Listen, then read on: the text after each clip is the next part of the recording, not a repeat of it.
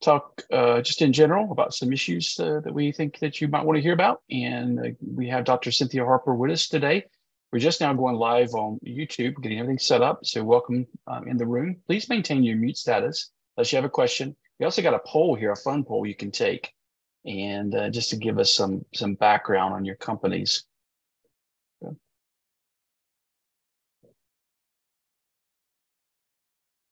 Okay, so we are live on YouTube, just for everyone to be aware of, and for privacy reasons. Okay.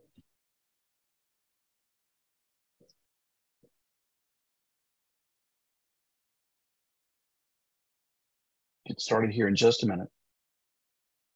Thank everybody for joining us on YouTube Live as well. If you're at that location, if you have a question, we're not able to respond to those questions there. So pop into the actual Zoom link and you're able to have a live conversation with us this morning.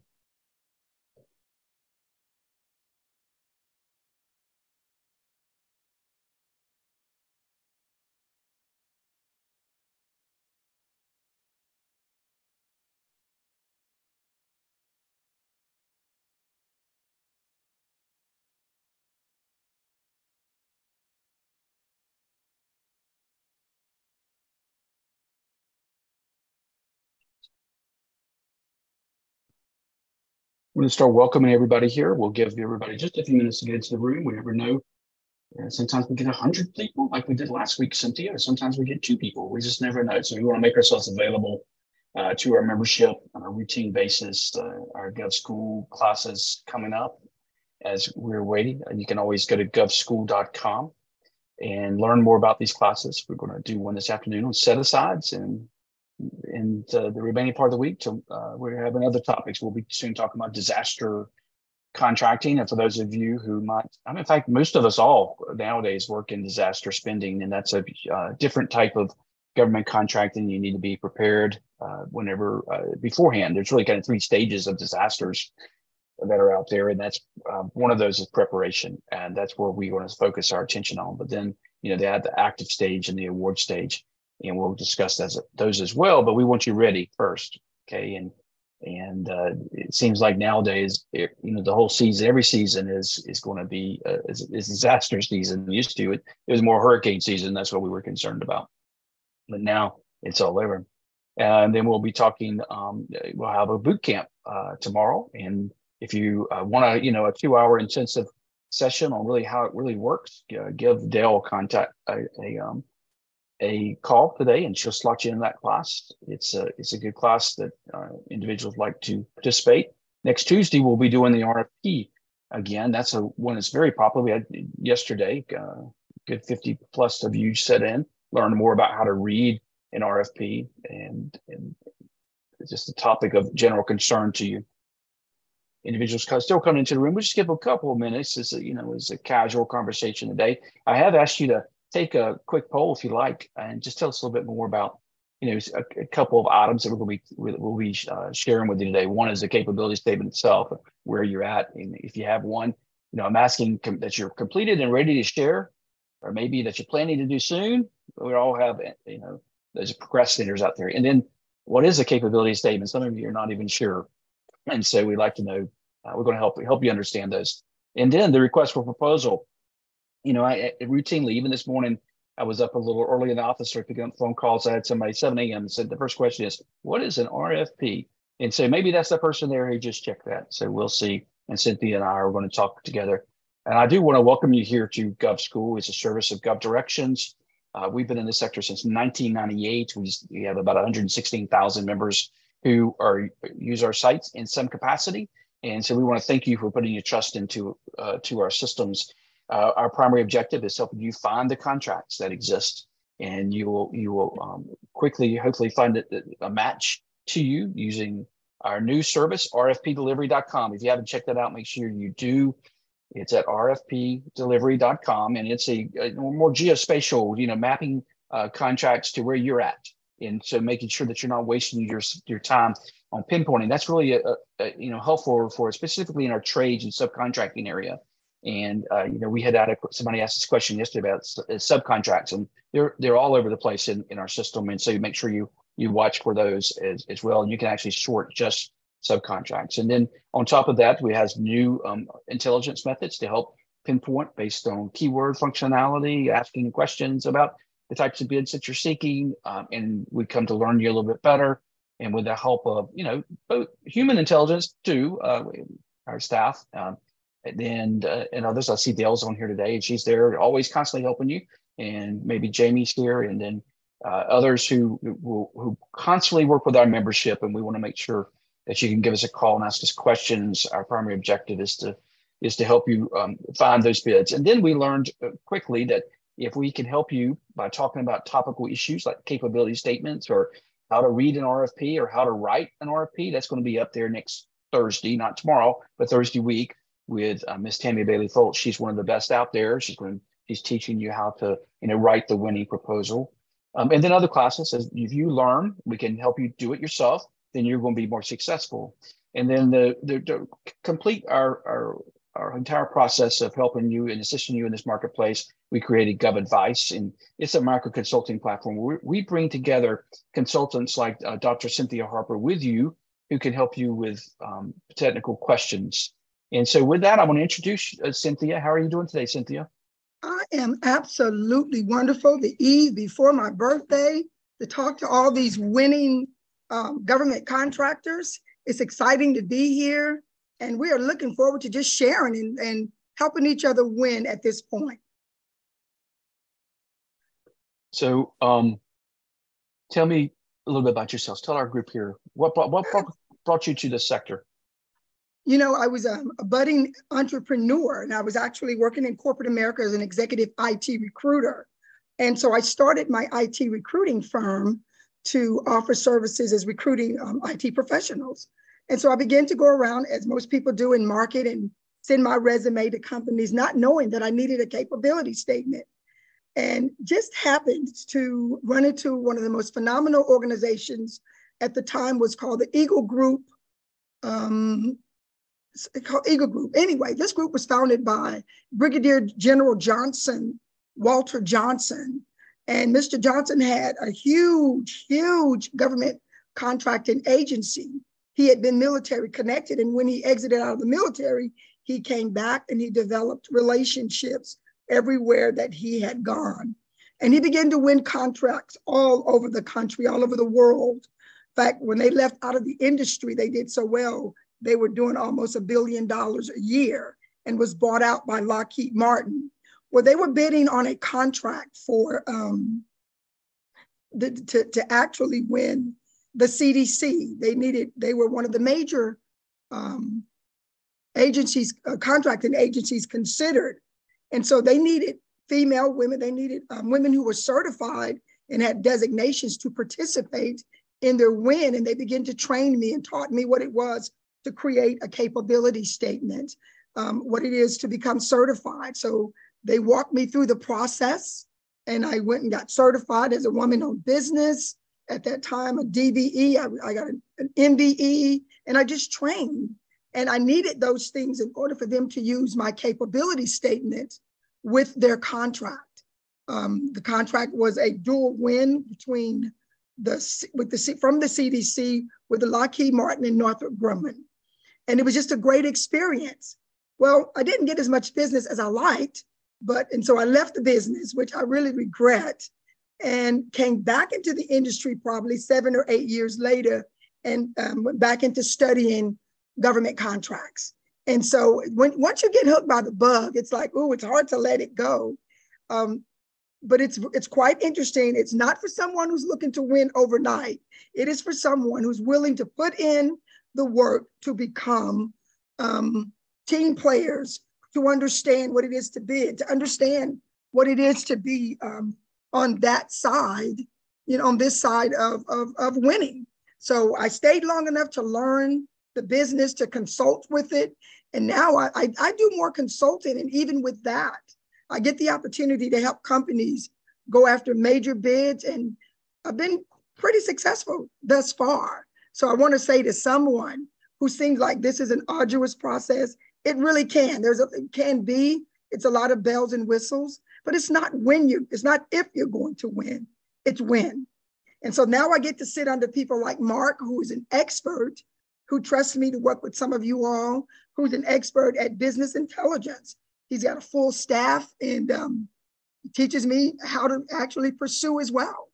So that's who I am. I'm just little old Dr. Cynthia Harper, who wanted to be an entrepreneur, knew what I wanted to do, but didn't know exactly how I wanted to enter the market. And so it's been amazing. That's a great story, Cynthia. I'm glad you shared that with everyone today. You know, and a couple buzzwords you used there, good words, the entrepreneurs. I think everybody here has that entrepreneurial bug, you know, starting your own business, being successful, and trying and working at it. You know, like you said, staying power, it's important.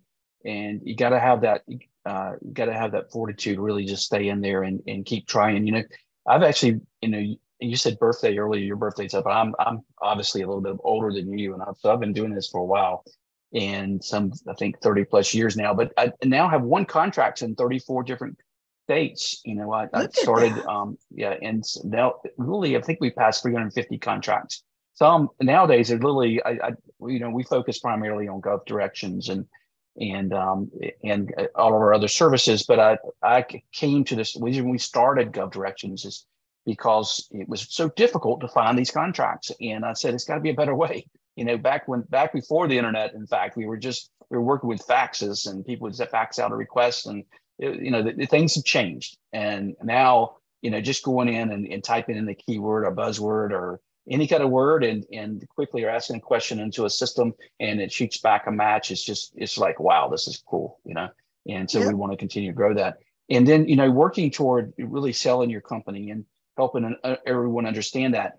And you know, capability statements themselves have been around for a while, or even the request, you know, a lot of us went in and specifically in the federal level in your SAM, we used to be FBO.gov or even the Small Business Dynamic Search System where we input information about our company. We tell what our expertise is, our subject matter services, and give them a briefing. But now they've become a little bit more formal, and not only that, but with easy to use software and so forth, you get a lot more pop. You know, and I think you've used that terminology with me, and so it's making sure they stand out. So it can't be just dull Mark Knowles page. It has to be something that really helps my company stand out against others, and so that they not only do they, you know, send me the request for proposal, but also sometimes I actually get calls. You know, I just had one on Friday from someone looking to do business with me again.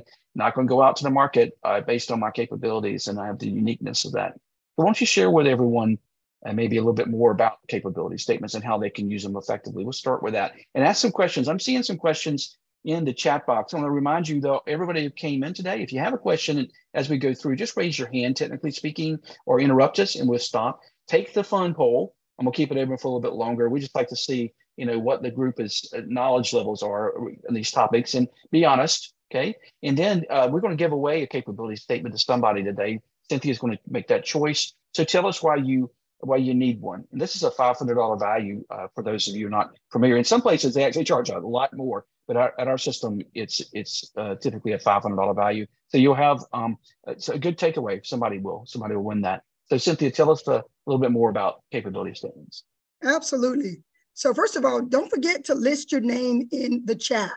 You never know what company you can eventually partner with or learn more about or refer out. Never hesitate when you have a forum like this to bring yourself to the forefront. One of the things about winning a capability statement is that what makes you different. And what makes you different in this business is to be bold enough to share your story. I was a little timid when I started, so I didn't know what an award-winning capability statement was, but I stayed long enough to get the information. If you notice the little bird that's on the top, you know, you don't start out there as the winner. And look at, that's the bird on number 1. The little bird at number 5, he's looking, but guess what? He's still looking into what it takes to become the winner. Well, what makes award-winning capability statement is the ability to share your story, the ability to put it on the paper in the content that the government understands, not how we've done it in corporate, not how we've done it in private. It's not the synopsis and all these fancy things. It is the key points that make you attractive to the government.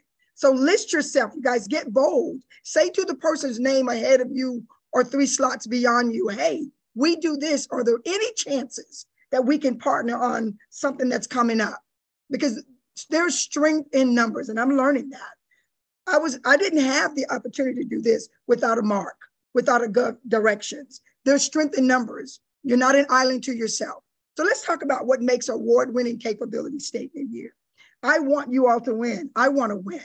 And winning doesn't always mean your name is on the top and in the front. And that's why you have to understand what it is to have a trusted partner. So here we go, Mark. Let's see. Does this give me the autonomy to move? There we go. There you go. There we go. What is a capability statement? Well, you can read that for yourself. But what I'm going to share with you is it is a business profile. It is what you use bold enough to share your story. It's not the traditional resume.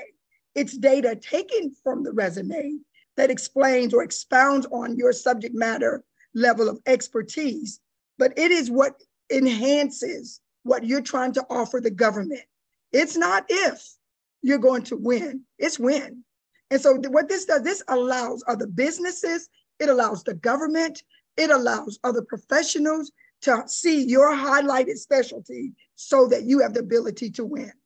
Mark, talk about that. Talk about a good, and you know what people like? Something that's aesthetically pleasing. Our minds are so busy with so many things. We need to be able to capture things immediately and not spend a lot of time. You all know that no one has 2 hours to read a capability statement like we used to do with resumes. So we pull out the key words. We pull out the things that we're looking for in a CAPE statement. Yeah, so those keywords, the buzzword, the words that really meet your company. I think in one slide we have used in the past, it's basically a word present. I forget exactly what, a word cloud, and you go in there and you take all the words that are in your capability statement and you put it into the word cloud. See what really stands out, because the word that stands out should be you. Okay, it should be your company. And in my situation, I do classification and compensation work.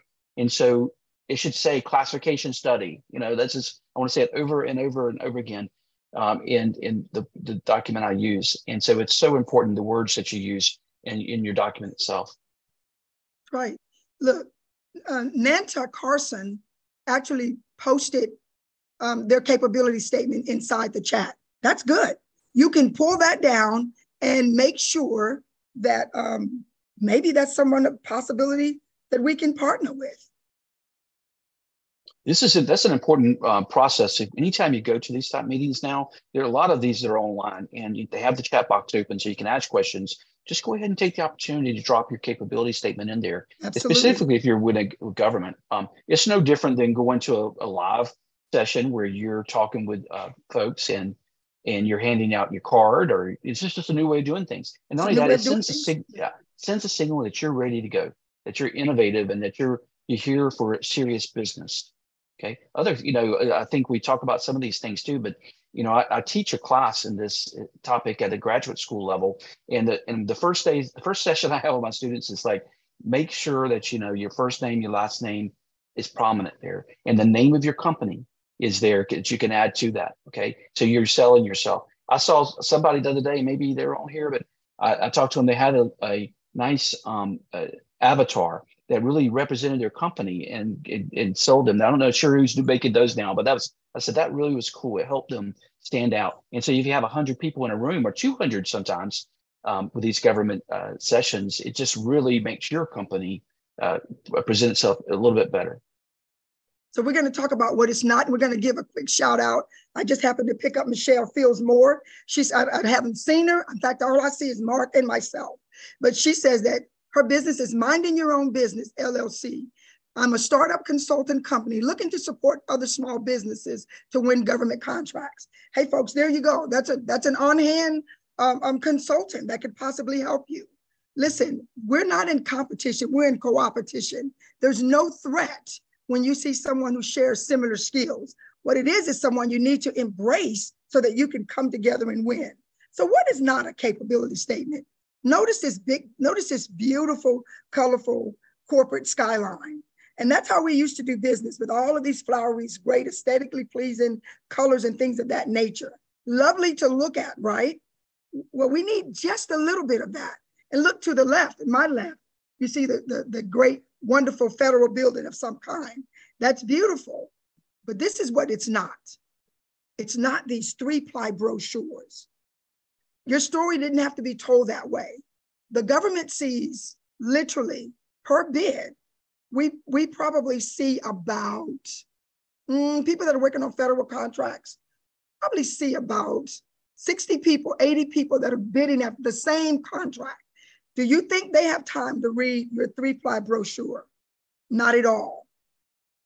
But what they do need is that 1-page or that 2-page document that gives them the information they're looking for. I love that I love the beautiful, colorful buildings to the right of me. But the government is not looking for that level of graphics for a capability statement. Mark? You're exactly right. And it's not that we don't need these type documents. They have a purpose. When you have a booth, for example, at your at these reverse trade shows where the government's, and that we're getting back to that more and more. And so those are important. Not only that, but having that on your website so that you can download it. That's great, but it's not a capability statement. It's not flashy. It's meant to be, the capability statement is meant to be a direct connect between you and the contracting officer, and they want it with specific information. They want you speaking the government lingo. Okay, they expect you to know it. Here we go. This is one of Mark's favorite things, because he offers business intelligence. They want you to understand the lingo, guys. Procurement, bidding. They want you to understand the process of taking over a contract and ending a contract. They need you to understand the lingo that they speak to win. Honestly, it's not like they sit around as a bunch of hard nosed, but they have to narrow down so that what they're looking for is easily for them to obtain. So are you speaking the government lingo with your capability statement? This is what's important. And that's why we consult on these capability statements, so that you will be represented well. Because when you win, another small business win. In fact, we know there are more small businesses than large businesses. And the government agency is doing so well. Government contracting has offered so much that all the large companies have jumped into this field and going after contracts right alongside you. So what are your capability goals? You are to be the missing piece. You're the puzzle that they didn't have. You're the little piece that they didn't have in the large scheme of the puzzle. Sometimes you achieve this goal by teaming, partnering. Sometimes you achieve this goal single-handedly. What is your goal when you present your capability statement? You are to be the missing link. And that's why you need to attend the RFP training, the RFQ. What's the difference in the RFQ, the RFP, the RFI?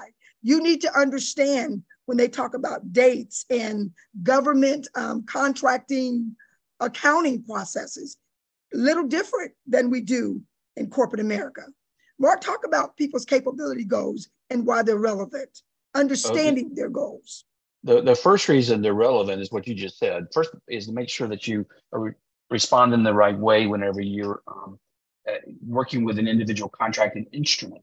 Okay, you're expected to learn this before as a contractor. There is a difference between a request for information and a request for proposal. There's a difference between a source of salt and a solicitation. And so you need to come with that knowledge. And whenever you present your capability statement with any of those instruments, it could slightly be different. And you need to make sure you have multiple ways.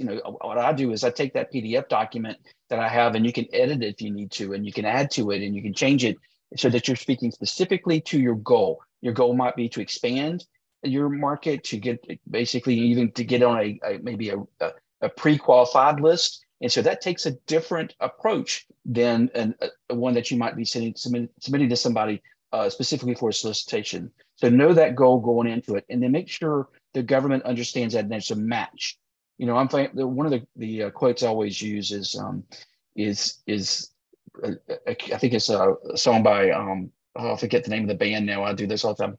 but it's the "You're the One I Wanted to Find" is the name of the song, and that song needs to be singing in the back of your head. But you also want the contracting officer to do the same thing.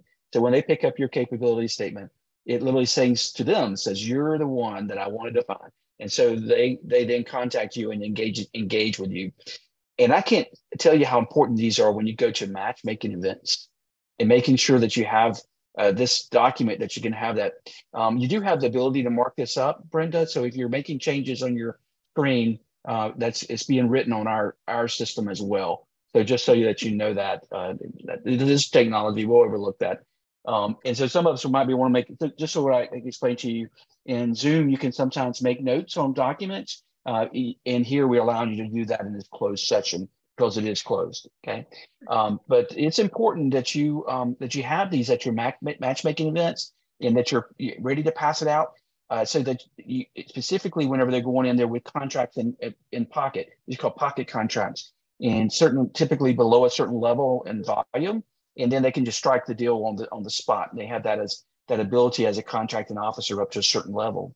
And so you want to be ready for those. And so those goals are different, and having your capability statement speak to those goals is important. Hey, Mark, let's give a congratulations to Nick Mason.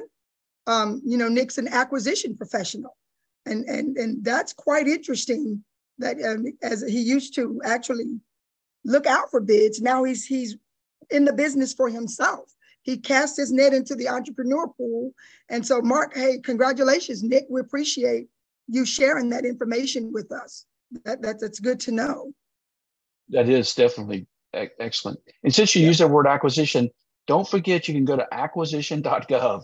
Okay, acquisition.gov. That's the FAR, Federal Acquisition Regulations. And we want to make sure you learn. The very first section there is definitions. It's a great way to learn the keywords, the words that are being used in government contracting.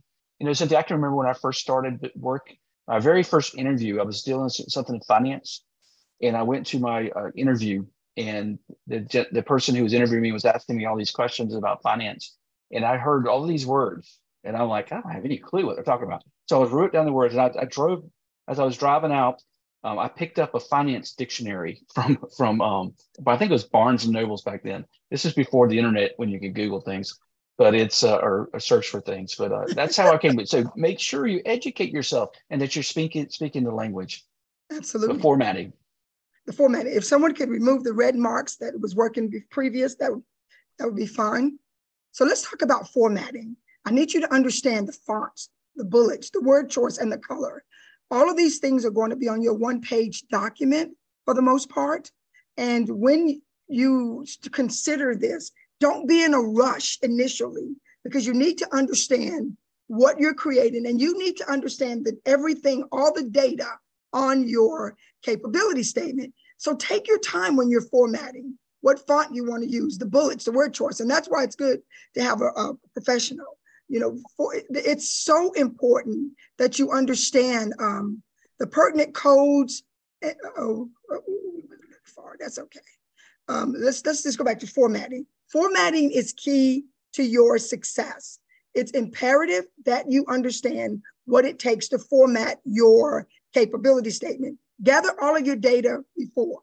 Now let's talk about your pertinent codes and certifications. Absolutely key to the success. Because they don't know you. And if I submitted something to someone in agriculture with the state, they would not know who C. Harper was. But if they notice my code saying that I'm an SBA, WOSB, small business administrator, I'm a woman-owned small business, they understand that. They get to know me better. These, acquisition vehicles, there's so much to learn about a person, and you can learn it from their capability statement. Are you, some of the professional certifications, are you PMP certified? Are you CPR? Are you LPN? If you're working in a medical contracting, who are you? These pertinent codes and certifications open the door for you.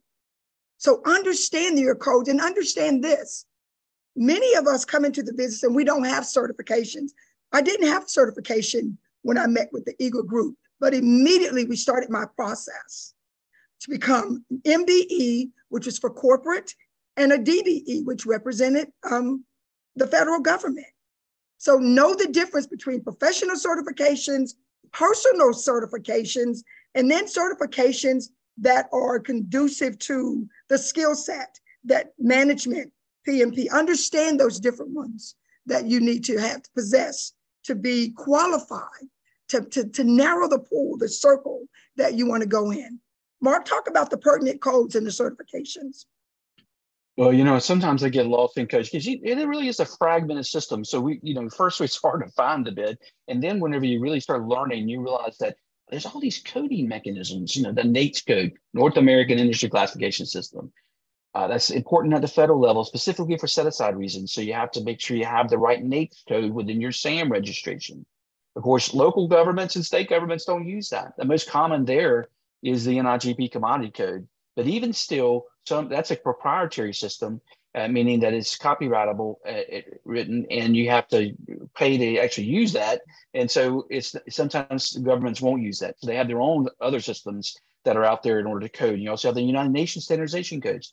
The SIC, of course, is a standard industry classification, and then the product service codes when you have products that you're actually selling as well. But helping the government contracting officer understand what you provide is important, and you do that through coding mechanisms. And so a lot of times we don't even expect you to learn those beyond that initial phrase of building your capability statement. In fact, that's why you actually use subject matter experts. You've seen a number of them in this chat room today, but sometimes bringing in individuals who understand all that coding makes a lot of sense in that process.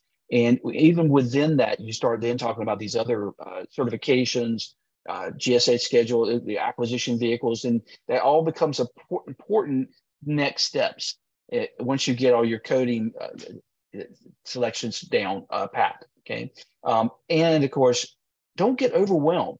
Okay, whenever you're seeing all these different acronyms here, this is a whole screen full of acronyms. Cynthia, maybe it's like almost a horror film to some of these folks who aren't used to it. So don't get overwhelmed. Everything can be deciphered. If you don't know something, ask. Governments are there really to help you. They really are. But this is just a way for them to organize so many. I'll finish with this, but there's like 1,500 contractors every day who just decide, or companies who decide that morning, hey, I want to do business with the federal government, and they go and apply. And so this is the way they have to organize, because they're obviously not all going to win government contracts, and that's important. And we started looking at millions and millions of companies that are involved, and so this is the way to help keep that volume organized. So I guess you're right, Mark. That could be a bit much for someone who's confused. But those are codes and certifications that are pertinent to your success. So maybe we should narrow that down a little bit, huh? We don't want people to be afraid. No, I think it's good. You need to let them know, because what next step is they're going to actually try to find that NAICS code. Are you going to explain to them look there, you got the actual URL as well. And that wasn't actually planned there. I was just wondering. But it's, they can get lost trying to find it. And not only that, but they're going to get marketed to. This one company has sent me, I think, 5 emails today telling me my SAM registration is going to expire, which is just like, what are you talking about? At least I understand. But all those folks who don't understand, they get lost real quick. And then pretty soon they lose $500 or $600 out of their pocket and don't even know what happened. Yeah. So go ahead, tell them how they can fall into the wrong places. Yeah. So your codes, and the government has made everything really self-explanatory. They will show you how to derive this information. Your NAICS codes. Oftentimes people don't understand what their NAICS codes are, or they'll choose one NAICS code for their entire suite of services. That's not a very wise thing to do. So these are proper addresses here to help you find your NAICS codes, your PSC codes, your SIC codes, your NIGP codes. And then, of course, the government will assign you a UEI number. And I need to put up there your CAGE code. The government will assign these numbers to you, these codes, so that you are identifiable within the system. So let's talk about your NAICS codes. Many people would like to put, we do trucking. And let me tell you, transportation is one of the fastest growing industry in the government market. It's on fire. Because trucks, what? They move America. We need trucks. We need transportation systems and all kinds of vehicles for transportation. But you need to understand that you do more than just transportation, one NAICS code. There are probably, what, Mark, about 6 to 8 solid NAICS codes for those that are in transportation, for those that are in medical. Talk about that, Mark. I think we limit ourselves with one, and you can have more than one NAICS code. Even someone called me yesterday and said, can I have 2 primaries? Well, the government only recognizes one primary, but you can do more than one thing. Go ahead, Mark. No, I agree. In making sure you have the right NAICS code. I was just going to say, like even what you just said there about transportation. I have a company. There was a bid that's out, or RFP out right now that was asked to do with more about specialized transportation haul. And I believe it's classified materials that are being hauled, and it had its own NAICS code. And I had never thought about choosing that, but I had to go back and look it up for them because they needed to add it in order to. You have to add that before they bid on the project and make sure it's part of their capabilities. So it's a constant. It's something that you need to always investigate and not and learn. Okay. All right, let's move on here. Let's move on. Let's keep it going. I know you got on your screen here, you had UEI. The UEI, that's your unique entity ID. That's a new replacement for a DUNS number for some of you who may not recognize that. You get that at sam.gov, and that's at the federal level. I just point out that NAICS codes, UEI, CAGE code, these are really only federal government codes. And it's important for, to understand state and local governments don't use them to have their own coding systems. And so you'll learn that. And most of us will do business with state and local government before we do business with the federal government. There's just simply more opportunity. And let's talk about, and I probably moved off of that slide a little too fast. State and local government. Understand that those are the people you can walk in front of and actually present yourself. And people like personality. So if you're talking about the state that you're in, the city you're in, make sure you know what bids and contracts are available locally where you can go and meet that individual and let them know we are available. We provide these services. We're hands-on. Never hesitate to do business on the state and the local government first before you try to do federal. There's nothing wrong with jumping into the federal market, but I'm telling you, you could build more past performance with 20, 30, 50, $100,000 contracts than you can with 10 and 15 million. Your chances are slim when you first jump into the market, first 1 or 2 years, to win $1 million or $5 million contract if you've never managed that process before. And I'm a big believer, Cynthia, in experiential learning, really getting in there, diving into it. I know a lot of people want to wait for this and wait for that. And I don't ever advise that. I was like, just go ahead and dive in there. And it's easier to trip a little bit if you want to trip in front of a local government than it is, going after that federal contract, which is going to cost you a lot of money to invest in, and then tripping there. I'd rather fall over a small step than a large step to begin with. And so, and you're going to fall. I mean, just, in order to have won 350 contracts, somebody should ask me how many contracts I've actually bid on. It takes a lot of work to get to that level. Yeah. And don't hold things so close to your bosom. When I first got into the market, the big deal that I was working on with the CDC and Lockheed Martin, I was a minority partner for the other minority company. Well, I didn't have everything that was required to manage the IT staffing recruitment as a female company by myself. But I was so nervous to partner with someone else that I really lost out on an opportunity to be a part of a bigger win bigger than myself. So that's just something to remind you of. So let's talk about the 6 C's of a capability statement. Your company overview, your executive summary. You should know this. How many years of business you've been in? Who did you market to? Are you qualified, certified? All these things in your company overview, your legacy company. Are you a company with warehousing? Your warehouse is secure.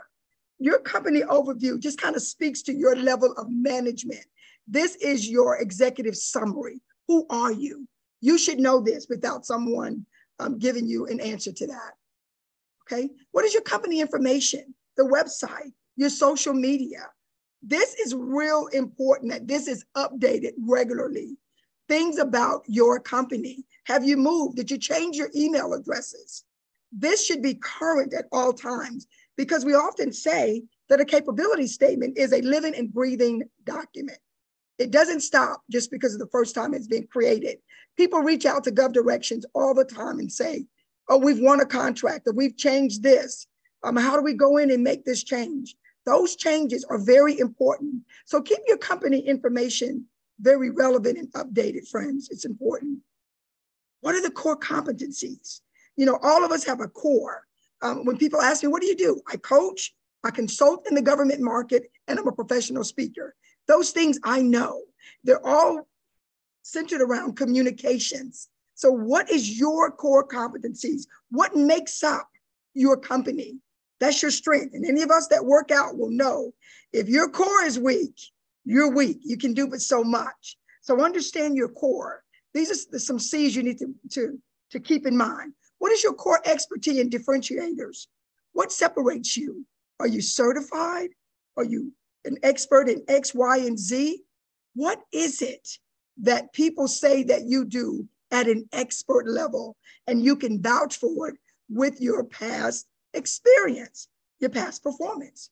You know, well, how do you know this is your core? Well, we offer this to a client, whether you've done business in the federal space or not.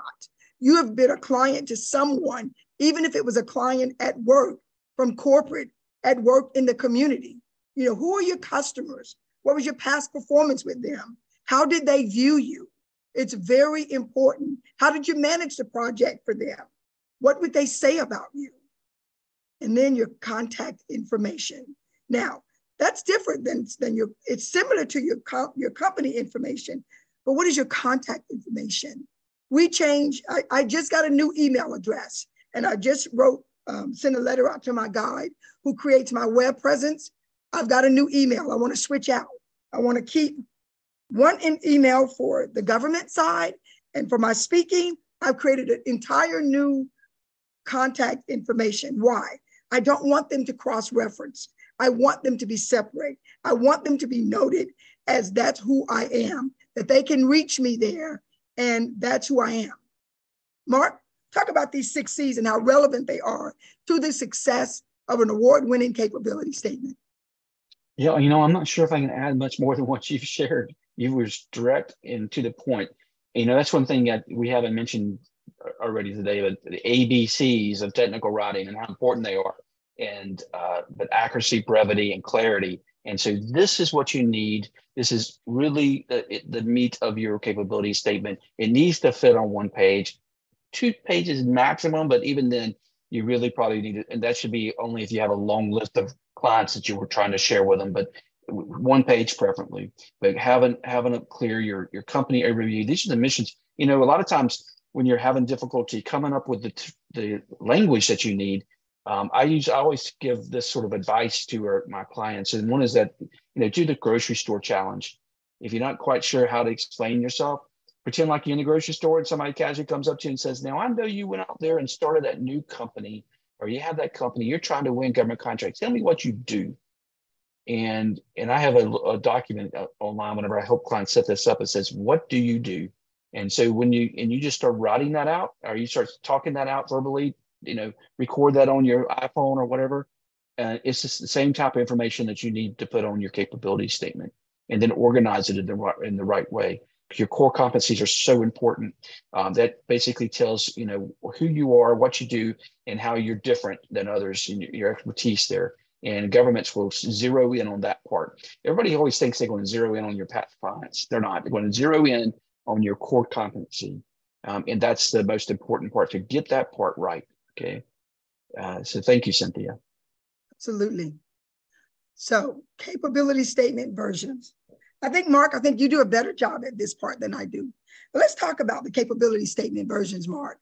Let's talk about sometimes, you know, hitting the target for an RFI versus an RFQ or an RFP.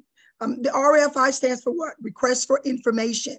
There are some times when your capability statement is set up just to target the information that they're looking for in the RFI. Okay.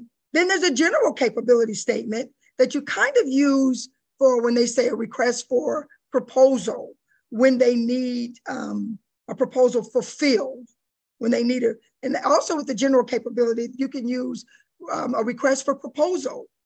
So the request for proposal and the request for quote. Quote is when you quote for them the prices, the services, the overall view of how you're going to procure this contract for the government. And then you have like a sources sought capability statement, which is designated for just a said designation.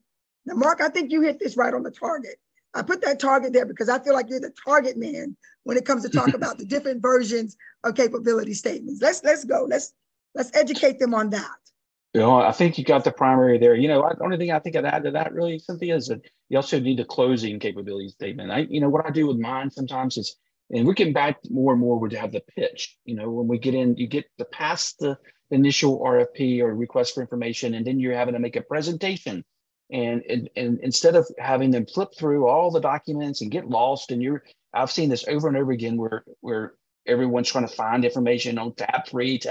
I just put my capability statement in front of them, and it closes the deal, and it talks to them about what I'm there for. And I want them focusing on that part as opposed to the presentation I'm really making and putting that there. So you can have that.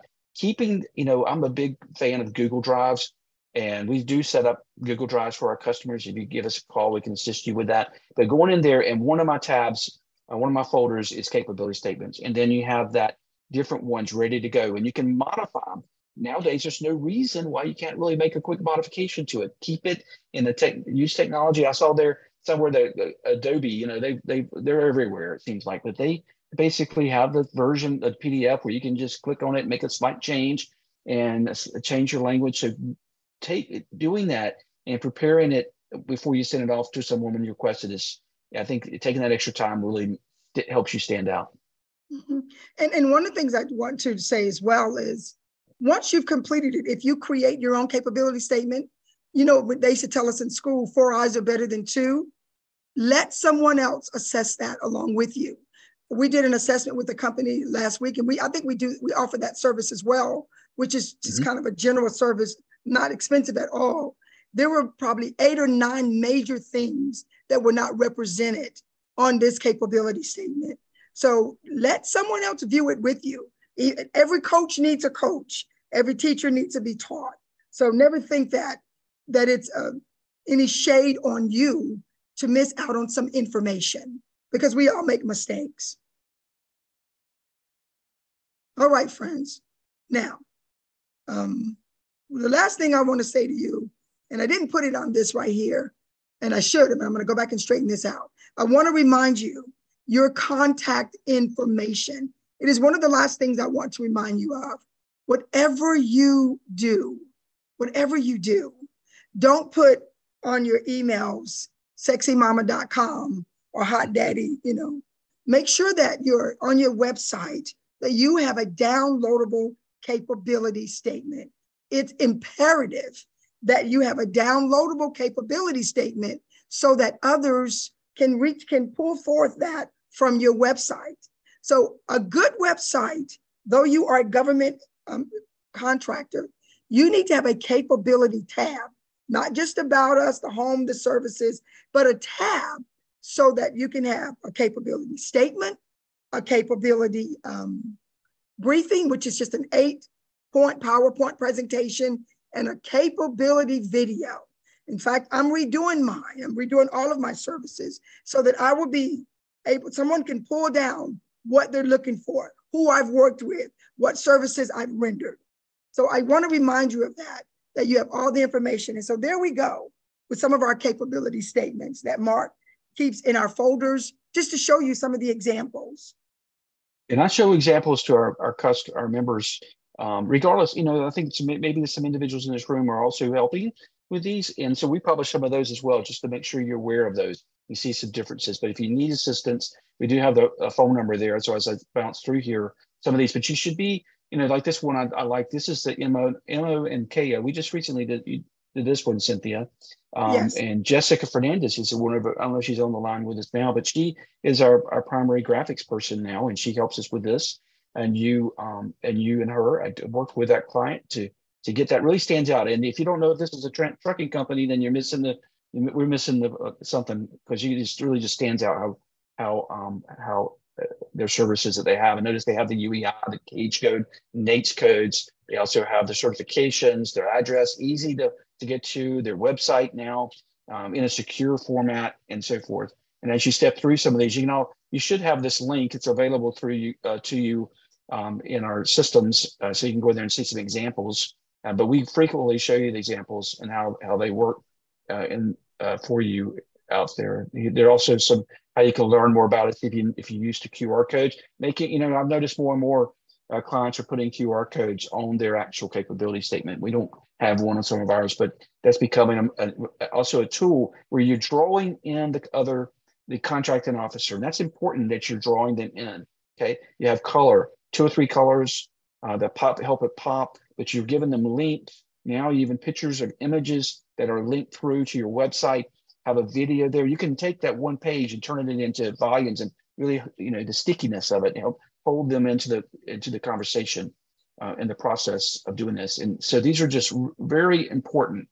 As we come into a close today, I will see if anybody has any questions. One of the things I wanted to share with you is that I dropped in the chat box a publication that I've written called the RFP. It talks about the request for proposal, some of the items I think are important and how to read them. And I like to always give that away as we're going into it. And Cynthia, as you're looking through, did you see anybody who needs a capability statement you wanted to give to today? Let's see who needs a capability statement. And so this is our giveaway for you guys coming today. But if you have any questions, and you can reach out to us, or you can also, we have a code that's only available here online that says SAVE25, and you can actually use that. This isn't a sales conversation that we have in the day, but it is available to you if you do need that technical assistance there. And so this is what I'm going to do. But okay, so we've got a lot of people who need a capability statement. The first person who sends to me, how much money did the government spend last year, which is 2022, in the government market, will be the winner of the free capability statement. The first person who responds, how much money did the federal government spend last year in the federal market? Hey, Mark, we got one answer. 4.5 billion, a little higher. A little higher. Let's go over, one place to check, usaspending.gov. If you're not familiar with this site, this is a great site, completely free to use.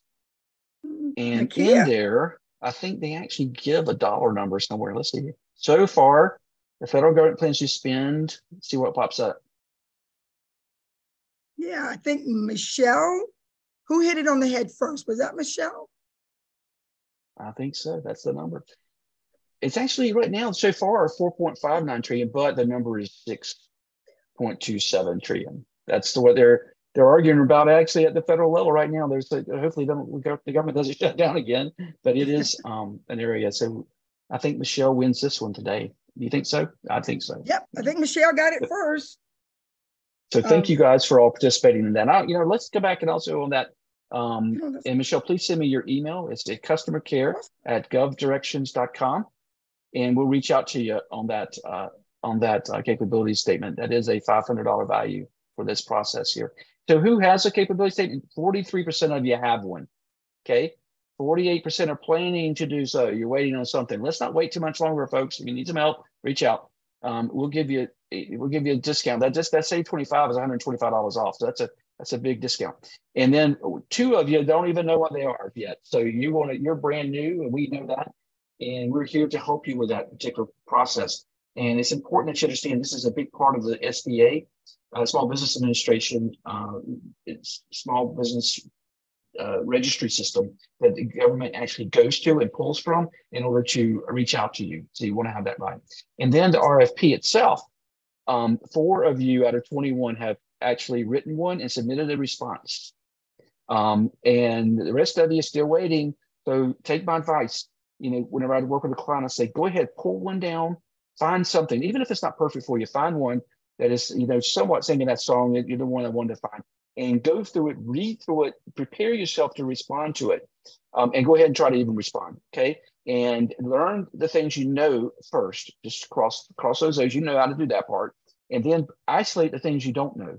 And if you need help with those, reach out to us. You can book a time on your tab, request a demo, and just choose Mark. I'll walk through those with you at no cost to help you understand the things, maybe some of the things you don't know. I learn something new every day too.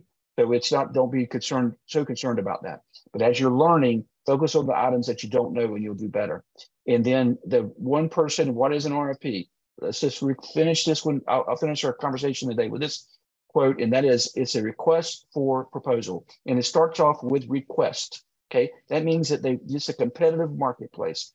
It is not a done deal.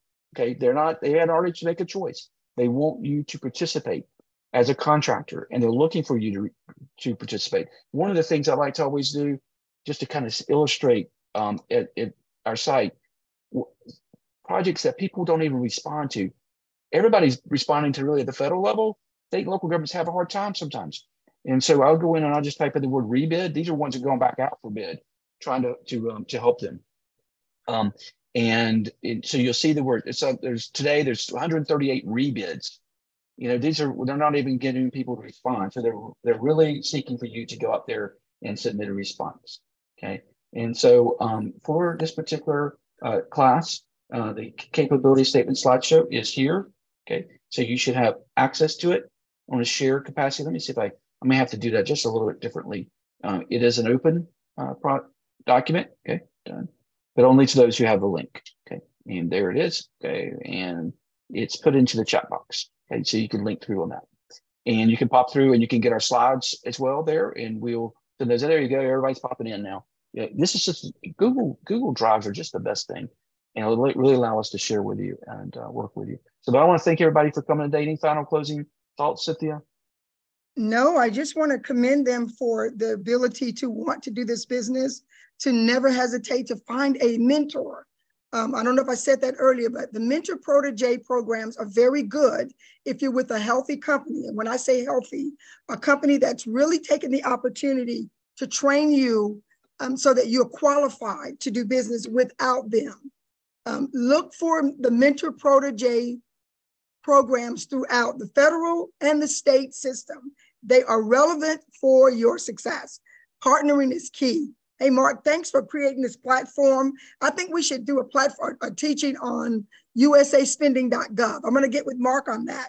So you all will see where they spent money, who were the contracting agencies, who won it, how many years have they won it, look at the schedules of how many years if they've been successful, and the graphs. It will help you to understand your bidding and how to partner with people. I think usaspending.gov is an amazing tool for government contractors. Completely free to use too. Money is always tight. Be careful in this market space, and that you don't fall into what I call being bidwinked.